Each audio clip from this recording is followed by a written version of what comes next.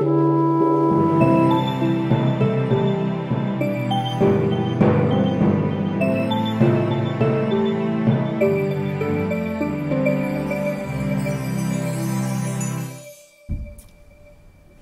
some of these sequences on the right you may have seen before. So I'm going to set a variable called x to being a string, and I'm hoping that at this point in second semester of third year university you're familiar with that. Yeah, please, yeah. That's where somebody can say a joke to say, could you clarify that or something? And let's do something else. You might have seen this, and if you haven't seen it, no problems. What am I doing here? An F string means that a formatted string means that anything that's in a curly brace is evaluate this, turn it into a string, and pretend that the thing that was in the curly braces is the string that we were manipulating. Technically, this is called interpolation. A programming language called Perl, which I have fond memories of, was one of the first languages to do this. And so if I print out Y, you should see that it comes up saying A, B, C, D, E, F. Now that thing inside curly braces can be anything at all. It can be any kind of expression. So I'm going to do another one this time. Let's go Y, I'll print Y afterwards. How about I say, tell me the length of X, and so calculate the length of that string, and you're going to get 3 turned into a string as if it had been in the string DEF. Yep. And just to sort of do some other weird stuff, it's an expression. We can put anything we like in here. So 3 plus 1's 4. Yep, all good. If you're feeling really fancy, you can do other crazy things in here, like you can put in format specifiers to say, look, it should begin with 7, I think I got that right, 7 zeros before it. And so it's taking the 3 and then formatting it. So we've got a colon there.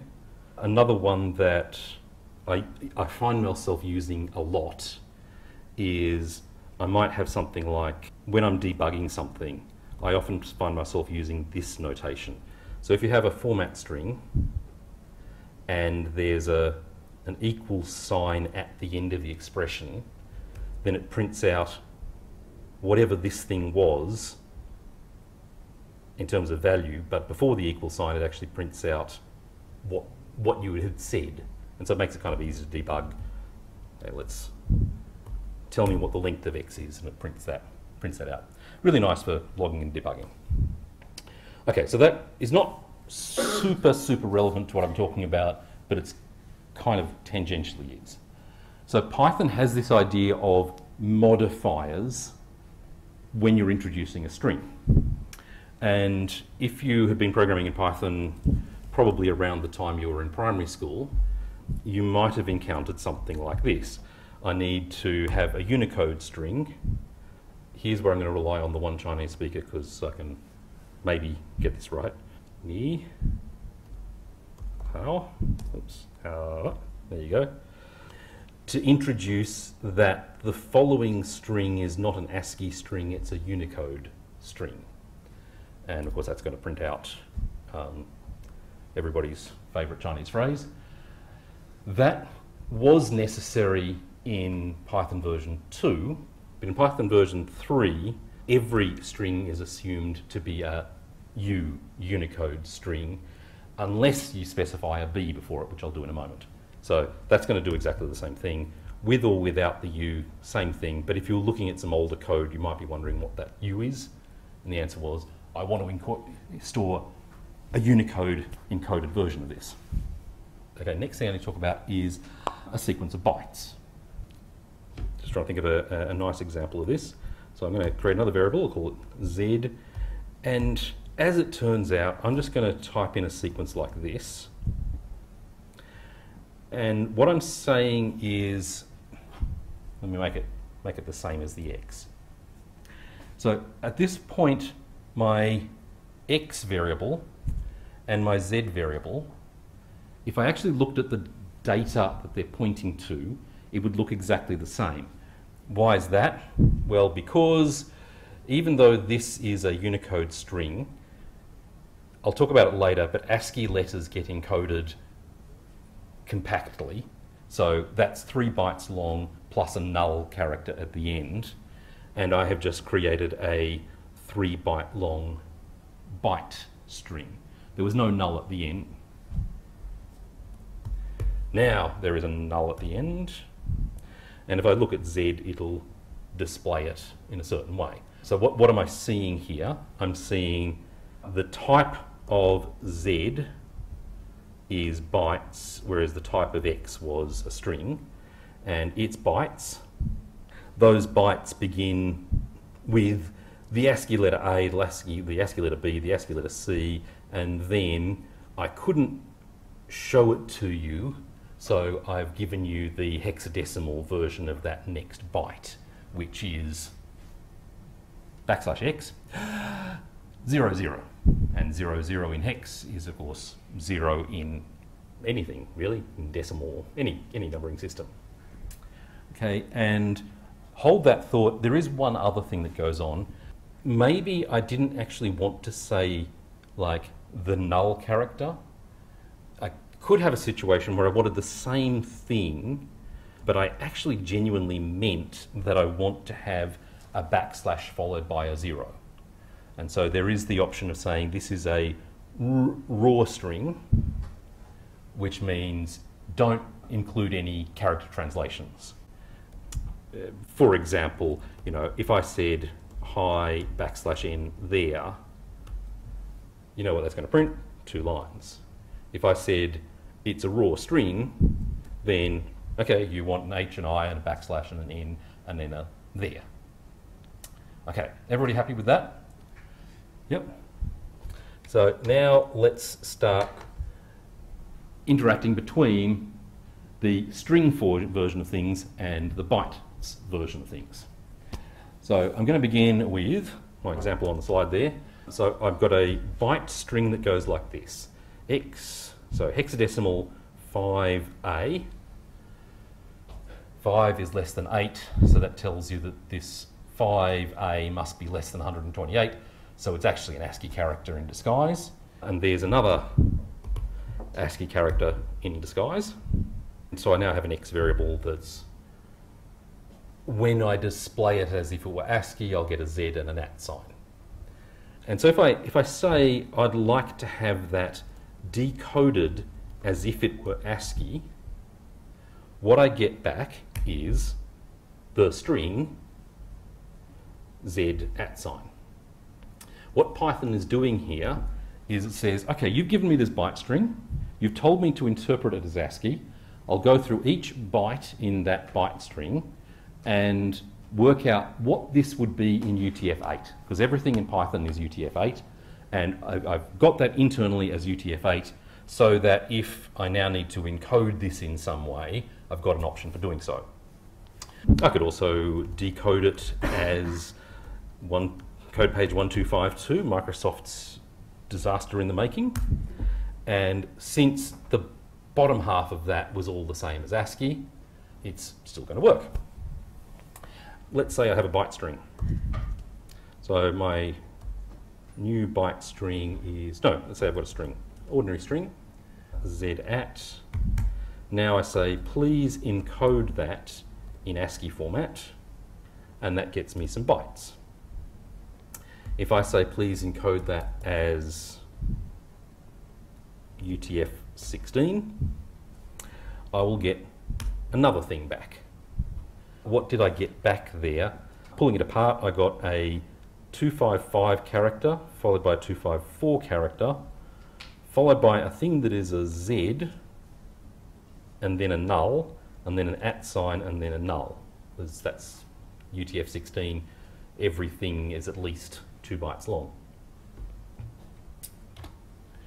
Let's take another one. Let's go this time character number 93. If I say that byte, that set of bytes, please decode that as ASCII, I'll get some horrible error message saying I was unable to turn this into Unicode via ASCII because there is no such ASCII character as 93, because 93 in decimal is 147, which is bigger than 128, so couldn't possibly be a real ASCII string. But it could be that binary sequence is code page 1252, and depending on how good the recording is and depending how good the projection is, you might be able to see that that's the open double quotes character. I'm glad that everybody nodded there, because it sort of, at least it sort of looks like that from the back seats. Or I could do the same thing with ISO 8859-1, and it's a thing, but we don't know what thing it is. And last one, let's do UTF-16. It'll give you another error saying there's no way that that can possibly be the case.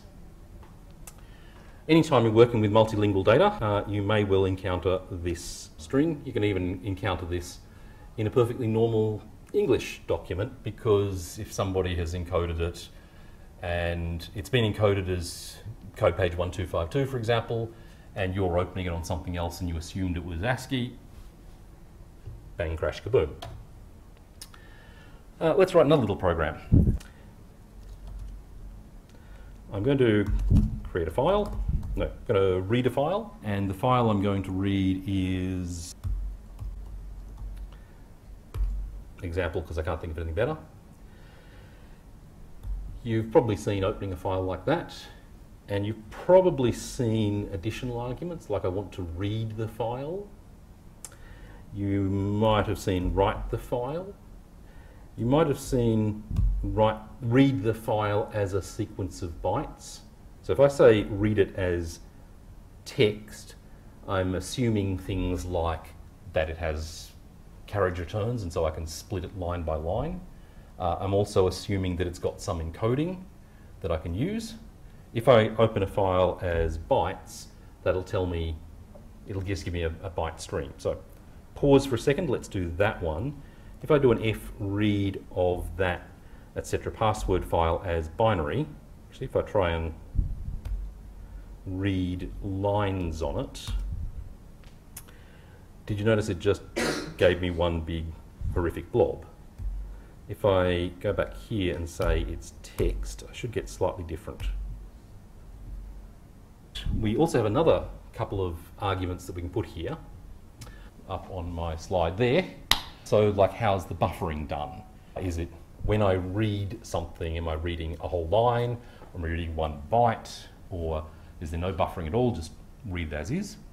And the important one is, what's the encoding of it? So if I say, read it as if it's ASCII, sure, no problems.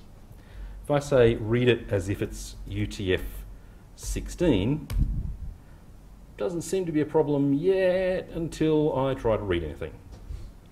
And then as I'm reading it, there's something wrong. This can't possibly be a legitimate file. Having said that, what I can do is I can say errors equals, and then what should I do when I encounter an error? Ignore. And so if I read that, still got a problem. I'm missing the byte order mark at the beginning. So I need to have a different example file to make this one work. Okay, 10 seconds.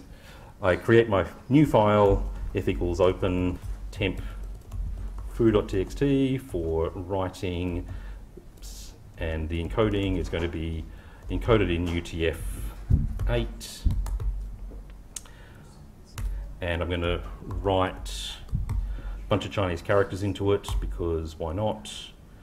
1, 2, that is not what I planned on writing, but that'll do. Done. F.close. Right, now if I try to open that file, f.open temp foo.txt. I want to open it for reading. If I say the encoding is ASCII, it'll fail. But if I try to say it's ASCII and the errors, I want you to just \replace them. then it's got that sequence of bytes in the file, and so that's how it's going to read those bytes out. So I've got my F file, I have written it in one encoding format, and down here where I'm reading it, I didn't specify the encoding, so it defaults to UTF-8, and that fails. As you can see down here, defaulted to UTF-8. Can't figure out what's happening at byte position 0 because the first thing it sees is 255, which happens to be the first character of every UTF-16 file. Has to show which byte order it's stored in. Or here's another one where I've written it out as UTF-16, but then instead of declaring an encoding, I've said just give me the bytes of it. And so then when I read the resulting file back, what I get is not a string, I get back bytes, and you can see the actual bytes that were in that text there. With a bit of reading, you can actually sort of figure out what's going on there. The FF and then the FE, is this big endian or little endian, and then we have an H followed by a null, then an E followed by a null, then an L followed by a null, followed by an L, followed by a null, and then kind of hard to read, but that's what it's saying.